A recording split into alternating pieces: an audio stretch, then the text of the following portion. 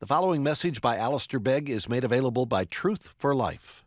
For more information, visit us online at truthforlife.org. And I invite you to turn to 3 John. It's page 865, if you would like to use one of our church Bibles.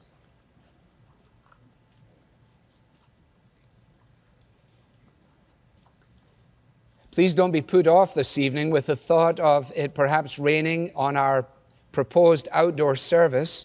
Those of you who were present for the last outdoor evening service, which took place indoors, know that it's one of the best evening services we've had for a very long time. And we are looking to duplicate that again tonight. And then, of course, the prospect of ice cream at the end is just fantastic. I suppose if we were a little further south, we would be announcing this as an ice cream social.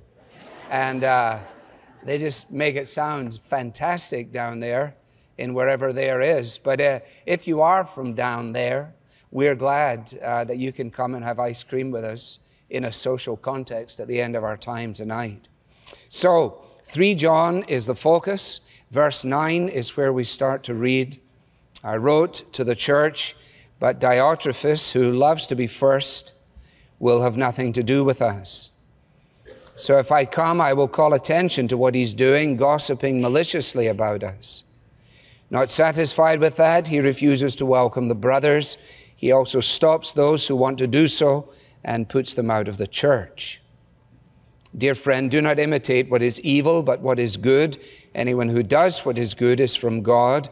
Anyone who does what is evil hasn't seen God. Demetrius is well spoken of by everyone, and even by the truth itself. We also speak well of him, and you know that our testimony is true. I have much to write to you, but I do not want to do so with pen and ink. I hope to see you soon, and we will talk face to face. Peace to you. The friends here send their greetings. Greet the friends there by their names. I want to begin by reading again the brief paragraph from Gresham Machen as an encouragement to us in turning again to what is one of the most neglected parts of the New Testament, one of the shortest and most neglected. And this is what Machen, who died some time ago, had to say concerning this. Despite its individual address and private character, the third letter of John is not an ordinary private letter. Like all the books of the New Testament, it has a message for the entire church. The devout reader rises from the perusal of it with a more steadfast devotion to the truth and a warmer glow of Christian love. I think that Gresham Machen is accurate, and therefore we have every legitimate right to anticipate that in Christ we will increase in our devotion to the truth, and we will glow in a warmer way with expressions of genuine Christian love. This little study, Walking in the Truth, in 2 and 3 John, is about the juxtaposition between truth and love. And we remind ourselves of the fact that when the Bible is addressing this issue of truth, it does so in the understanding that truth is revealed ultimately in Jesus, that it is objective, it is outside of us, something that we are responding to and encountering, that it is defined, that it is not woolly and vague, and that it is absolute. The truth that we are tackling, revealed, objective, defined, and absolute, and therefore vastly different from contemporary ideas of truth. Just this morning, some of you in the earlier hours may have heard, as I did, just as I was driving, part of a program that was about the folk revival, or one of the folk revivals in the 60s here in America. And the interviewer was addressing the work of Arlo Guthrie and Pete Seeger and others, and at one point suggested that the religion of Pete Seeger was a religion that had to do with people coming together and singing songs.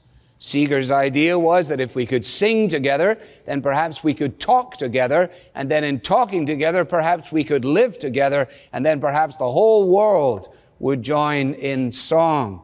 I'd like to teach the world to sing in perfect harmony. Or as Jackson put it, that is, Michael, we are the world, we are the people. It all sounds fantastic. It's horribly naive, but you understand the expectation that is represented in it. And strikingly, Arlo Guthrie said, the fantastic thing about it is this, that while we all gathered to sing the same songs, as we stood next to one another, we all had different ideas about what the songs meant. And so we were able to sing the same words while meaning different things. That was in the 60s, a perfect forerunner to where we are now in the first decade of the 21st century, where not only outside of the framework of Christianity, but within the form of Christianity, many are affirming that Arlo Guthrie theology, if you like. Well, we need always to pour our ideas through the sieve of the Bible, and when we come to the Bible, we discover that that notion will not stick. The truth is not what we conceive it to be. The truth is what we have been given ultimately, finally, and savingly in Jesus. And so when John says, I'm so happy when I hear that members of your congregation are walking in the truth, he knows exactly what he means by that, and so do those of us who are studying the Bible. Now, it is with that in mind that we keep coming back to these studies, and we come now to the juxtaposition between two particular characters, one by the name of Diotrophes and the other one by the name of Demetrius. The fulcrum of this final little section, I suggest to you, is verse 11, where John says, Dear friend, do not imitate what is evil, but what is good. Elsewhere in the Bible, we have the statement, bad company corrupts good morals. Every parent knows that. That's why they try and guide their children, especially their adolescent children, into the right kind of company. Because relationships are seldom neutral. They're usually positive or negative.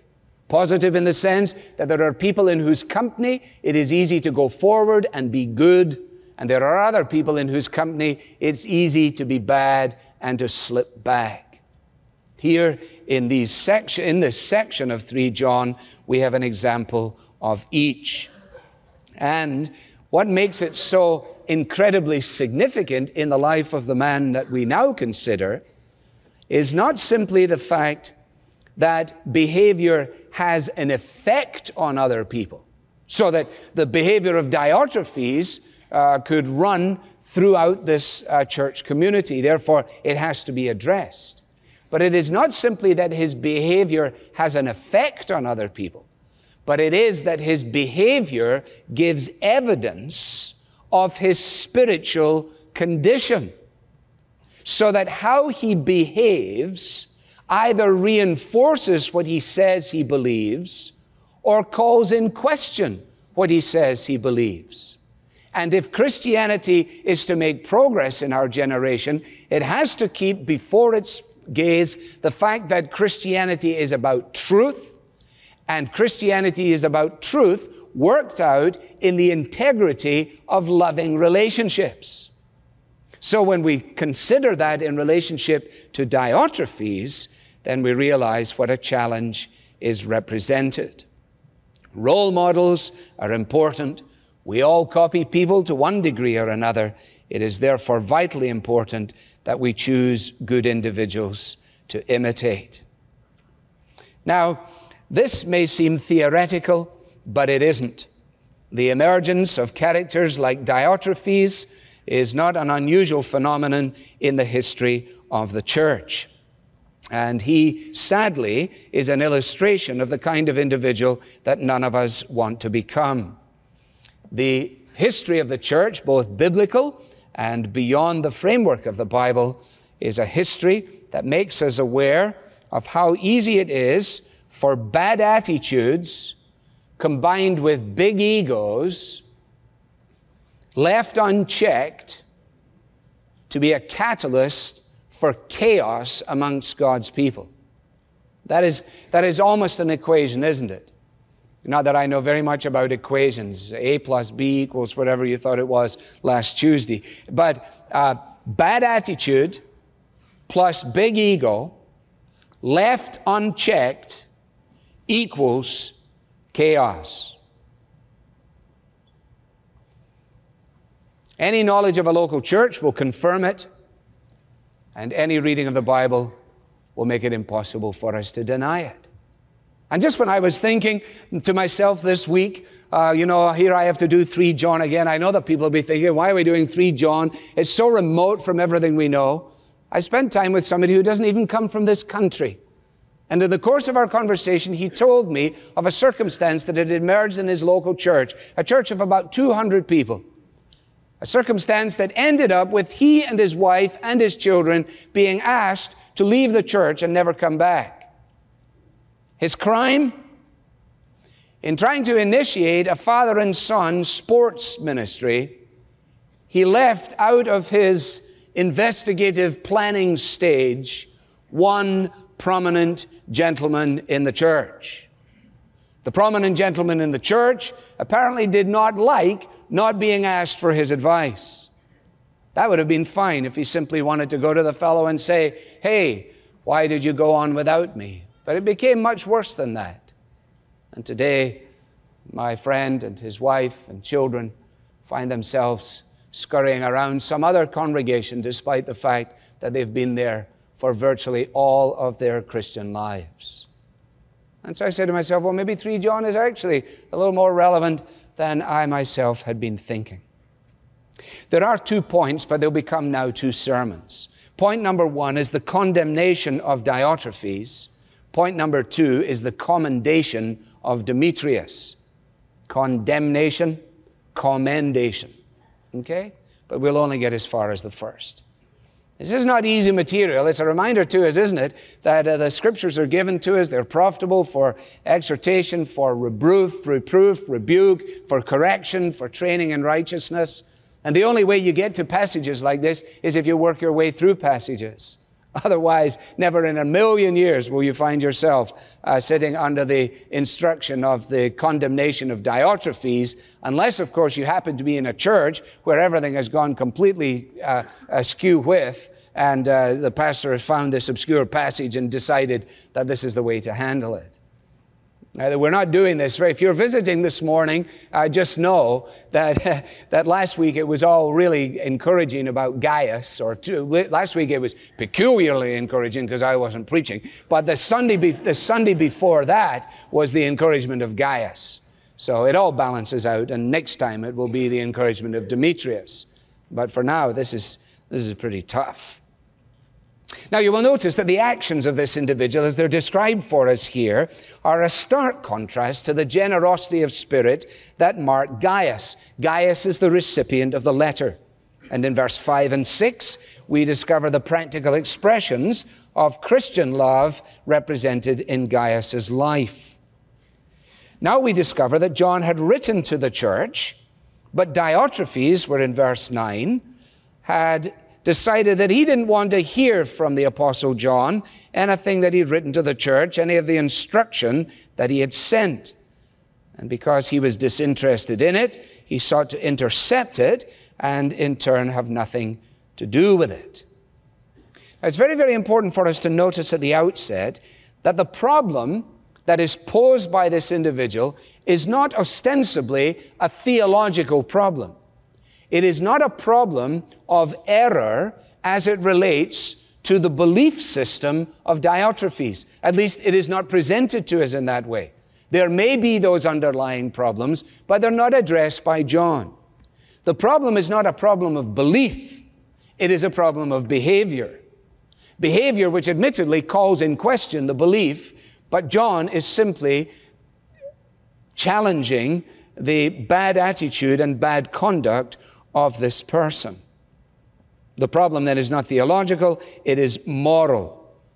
Diotrephes has failed miserably when it comes to bowing beneath the mandate of the Bible, classically in Romans chapter 12, where Paul says, let no one among you think of himself more highly than he ought, but each of you should think with sober judgment according to the grace that God has given you. It's a very countercultural notion. After 25 years of egotism in the Western world, 25 years of the little emperors of our children having positions of prominence and so on, 25 years of just ego, ego, ego, you then bring that influence that is represented in the culture and in the community, and you bring it into the framework of God's people, you have a lot of significant ego to deal with, because everything in the culture says you should think of yourself as highly as you possibly can. And when you write your resume, you should make yourself sound as good as you possibly can. And when you tell people about your children, you should make them sound as if they're all going to be, national merit scholars and great physicists in the best of our Ivy League universities, even if they're not. And you should tell them that they probably have the strongest left arm and that they will be the next great baseball pitcher and that only Phelps could possibly be better than them at swimming and so on. And then you read your Bible and it says, you know, it'd be a really good idea if you didn't think of yourself more highly than you ought, but with sober judgment.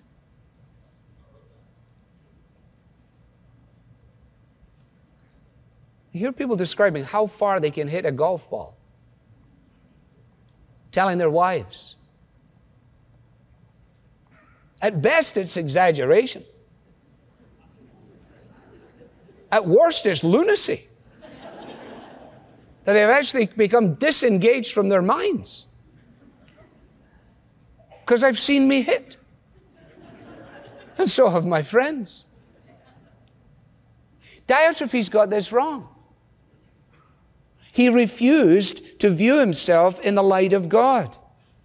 And John isn't rebuking him, and I say it to you again purposefully. He's not rebuking him because his belief is warped, but because his behavior is wrong. In other words, when he would come home of an evening, he would gladly have just said to his wife, put on Frank Sinatra again. I love that song. And he would just sit out and look out on his garden and sing to himself, I did it my way. And that was the problem. He did it his way. And so John writes, I wrote something earlier along this line to the church, but Diotrephes, who loves being in charge, denigrates my counsel. Now, just in case we get it wrong or we fail to see what he was doing, look at what we're told. There are 6 things that characterize him. Relax, we're not going to work our way through them one at a time, but let's just notice them. Verse 9, he loves to be first.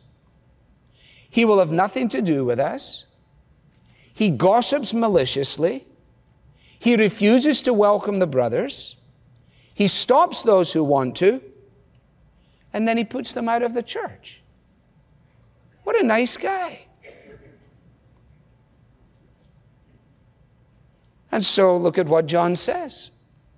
So if I come, verse 10, I will call attention to what he is doing. I don't think we need to see this as a threat. I think we need to see this simply as a statement of fact. John is not writing in this way because his nose has been put out of joint. John is not writing in this way because this is a personal matter between himself and Diotrophes. Were it to have been a personal matter between the two of them, John would not have written a public letter, a letter that was going to become public knowledge, to Gaius. For that would be to have violated the very principle of interpersonal relationships as given to us in the Bible. A principle that is so easily overturned to the disruption of many a local church. So instead of the individual who is offended going to the offender, the individual who is offended immediately decides to bring a third party into the equation. And the third party then brings another person into the equation. And before we know, there's a kind of exponential growth that is both-sided. And you have more than a storm in a teacup. No, John is actually dealing with something that is a matter of public concern. And it is Diotrephes who has made it a public concern. It is a pastoral matter. It is being addressed by the one who has pastoral care and control. And that takes great courage. It takes great skill, as some of us have discovered along the way. Now, we said that there are 6 aspects to what Diotrophes is doing. Let me try and summarize them under 3. What is he doing? Well, first of all, he's talking trash. He's talking trash. Now, I learned that when I was watching basketball. That phrase, that is, not how to do it, but I already knew how to do it. I just didn't know what it was called. But I heard that. Well, they said after the interview, yeah, he was talking trash all the time. And I said, woo, talking trash. Okay, right, good. So then I ran this. I said, Diotrophes is talking trash. That's what he's doing. It fits perfectly. His words aren't only wicked, they're senseless. They are malicious in their intent, and they're bogus in their content. Did you get that? The intention is malicious. The content is untrue. It's a bad combination. Malicious intention, untrue content. It's trash. Leadership always brings challenges. There are always those who are unwilling to follow. Diotrophes, whoever he was not the bishop. There's no indication that he was actually in an official position within this congregation. He may have been, but it would seem likely that John would have addressed that. Therefore, we must only assume that he was an aggressive member of the congregation who, by dint of the force of his personality, was able to sweep others before him. He was able to establish an opinion, gather people around him, and then turn it into a movement. I think it's also important when we say all of that to recognize that anyone who exercises leadership runs foul of the possibility of being charged with all of the above, whether it is a legitimate or an illegitimate charge. Those of you who know that, whatever you are, if you're a school teacher, whatever it is, well, why are we doing it this way? Why is we doing it that way? If you're in business or you're in medicine or whatever you do, you're on the leader in the building or construction world. There's always some bright spark there who thinks that if he was in your position, you know, he knows exactly how it should be done, and frankly, he's resentful of your leadership.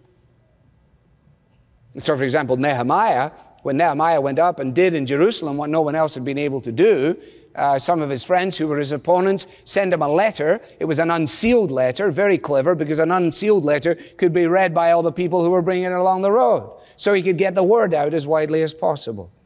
And the accusation was that the only reason Nehemiah was doing what he was doing was because he was actually planning on making himself the king of Judah. And he was about to go all around Judah and say, Nehemiah is the king of Judah. What was he actually doing? He was obedient to God. He was leading the people. He didn't take any nonsense out of them. He told them to get off their duffs because they hadn't been doing anything for like 100 years. And he assigned their responsibilities, and he led. And as a result of leading, he was on the receiving end of all kinds of mitigating circumstances and accusations. That's part of leadership. And he sent them this reply. Nothing like what you say is happening. You are just making it up out of your head. That's a clear conscience. Well, then why doesn't Diotrophes send such a letter back? Because what is happening is happening. And Diotrophes knows it's happening. And so does the church community. His malicious words, his behavior is such that he is unprepared even to give a space to those who are coming with the good news around the congregation. Now don't let's misunderstand this. Don't think for a moment that I'm trying to set this up as an aggressive member of the congregation, because it isn't possible to be an aggressive leader of the congregation with an official position. Of course it perfectly is. It's what makes it so challenging. That's why plurality is so vital in leadership. That's why no one individual can be ultimately in control of what happens amongst God's people. That's why it has to be team. That's why it has to be shared. And many a pastor is unprepared to share, unprepared to allow anyone else into their pulpit, unprepared to let his junior colleagues do certain things. Why? Often, I think, because many pastors, many of us as pastors, are some of the most insecure people you ever met in your entire life. And therefore, they're afraid ever to step away, ever to go out, ever to be gone, because who knows what will happen if I'm not there to control everything. So I'm not suggesting for a moment that this is a lay problem per se, and that it couldn't ever bleed into the church. The Lord knows that there are a lot of popes around, a lot of popes, and not just in Rome. They're poping up everywhere, all over the place. Pope here, Pope there, Pope everything. And we all have the potential. The Pope Alistair is an ugly, ugly creature. Now, don't think for a moment that I read 3 John and consider it as a wonderful book for everybody else I've ever met in my life. It first of all drives a stake into my heart.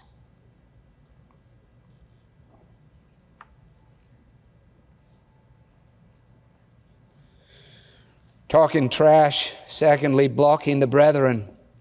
Blocking the brethren. That's a kind of, I got a basketball thing going now. No, that's football. It's more like football, isn't it? Blocking. Basketball is picking. A set of pick. Whatever that is. I don't know what that is. But I think it's similar to a block. Is it? You don't even know yourself, so I can tell. So it's like, yeah.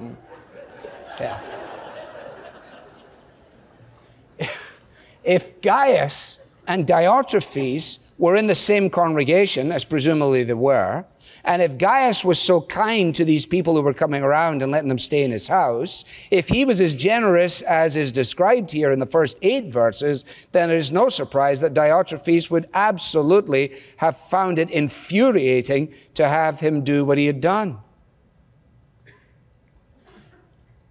But after all, in verse 10 of 2 John, hadn't John given the instruction to the congregation that if anyone comes to you, don't take him into your house or welcome him? Isn't that what he said? If anybody comes to you, don't take him into your house or welcome him. Yes, he did say that. But what's the missing phrase? If anyone comes to you and does not bring this teaching, do not welcome him. The problem there, or the issue there, was an issue of protection. The issue in 3 John is an issue of pride. Diotrophes is not applying the 10th verse of the 2nd letter. He's making his own application out of his own stubborn will. So he blocks them. And thirdly, he casts out the caring. Look at the 3rd sentence, or the final sentence of verse 10. He also stops those who want to do so and puts them out of the church. You see, this is a bad character. This is not just somebody who within the framework of the local church goes home and badmouths the leadership to his wife, who sours the minds of his children against legitimate leadership as a result of his own irresponsible, disgruntled spirit. This isn't just an individual who does that. This Diotrophes character takes it way beyond his kitchen table, takes it out into the community, interferes in the lives of those who are seeking to express the genuine hospitality and kindness that is represented in the activities of Gaius. And he says to them, I don't want you giving a place in your home to these people who are coming in here bringing this teaching. This is our church. I don't want you listening to John. I know he's an apostle, but I don't think it's time for us to listen to him anymore. We are now in our own place. This is our own time. And frankly, I just want you to stop that. And being unable to stop it, he then says, since I've been unable to prevent you from doing it, then I suggest that you just go and find yourself another congregation. Who do you think you are, Diotrophes? Who do you think you are? It's a reminder, isn't it? That we ought not just be too quick to say, oh, I wish I lived in the first century where it was all so wonderful. If only we could go back to the early church, to where the early church, it was great then. Oh, it was great. Sure it was. The first flush of enthusiasm and excitement, the outpouring of the Spirit of God, the evangelism that was taking place, the establishing of God's people. And within a relatively short period of time, Paul has to write letters to the Corinthians to tell people to cut out their incest, to stop clowning around before they come to the communion table, and so on. It was absolute manifold chaos because the heart of man is desperately wicked, first century or 21st century.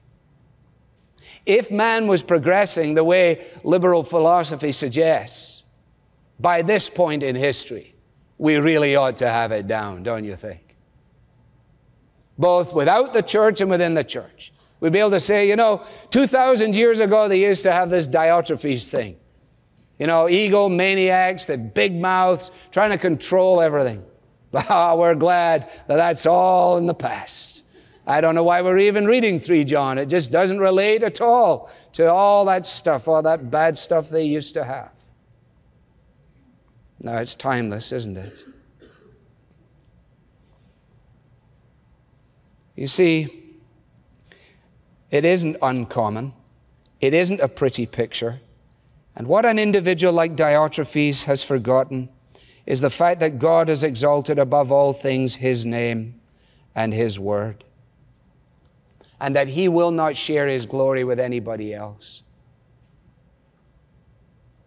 That we need to take the topsail down, as it were, in order to go in the entryway into heaven. If you think in terms of sailing into heaven, like one of those bridges over A1A or at A1A, between A1A and the Intercoastal down in the peninsula of Florida, and that experience of having to wait there while the drawbridge comes up so that the large sails and masts may be able to go through.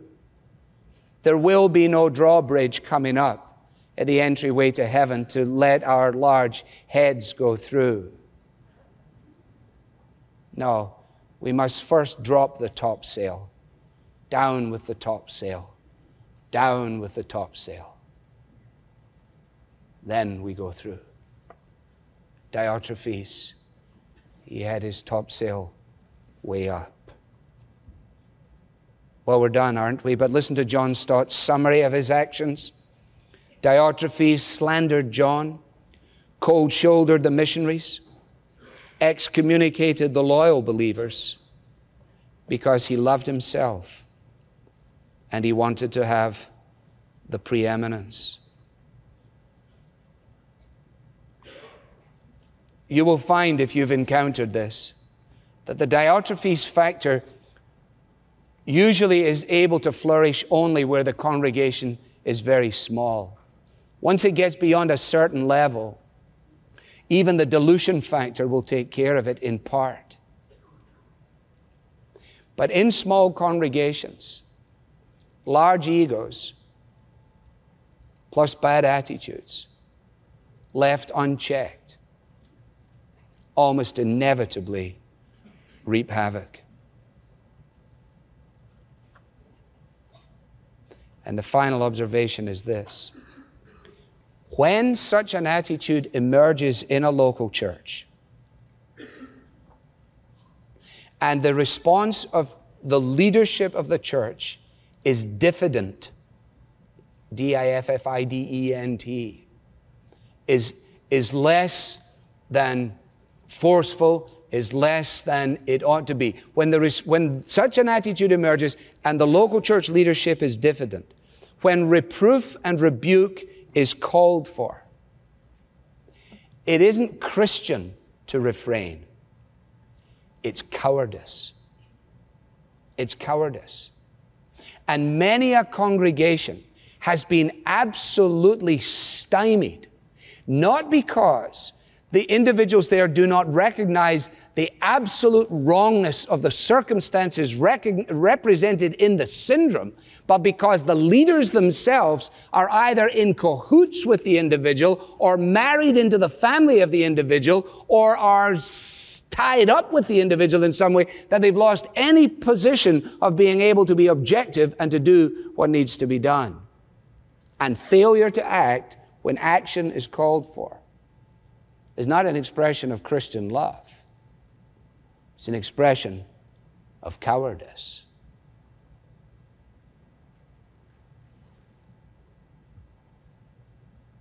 You see, in all leadership, we need strength and gentleness.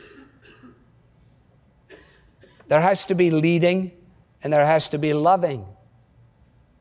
And I said some time ago when I had the privilege of being with the men in our church, they were asking me questions about life back then. Back then. I wasn't born before the Second World War, but anyway, back then, one of the observations that I made, and I didn't do it in any self-promotional way, but I said, along the road, grace teaches you in leadership that your aggressive desire as a young man to drive your congregation has to be set aside. You have to learn to lead them. Driving people comes by dint of our personality, comes by dint of our influence or whatever else it is. Leading people comes by way of our character, comes by way of grace. Now, it would be so much better if we could go on to Demetrius and not have to finish on this solemn note. But on this solemn note we finish. Let us pray. O God, our Father, look upon us in your mercy, we pray. Forgive us the spirit of Diotrophes, which we so readily find engendered within us when things don't go the way we desire. Help us, Lord, to be more like Demetrius, whom we'll next find, and less like Diotrophes. Help us to be more like Jesus. And thank you that the route is paved with grace, that the springboard for every kind word rather than unkind word, every encouragement rather than discouragement is all flavored in grace.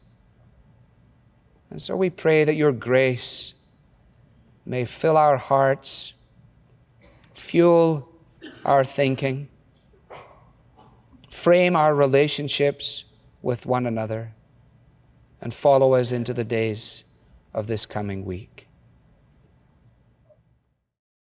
This message was brought to you from Truth for Life, where the learning is for living. To learn more about Truth for Life with Alistair Begg, visit us online at truthforlife.org.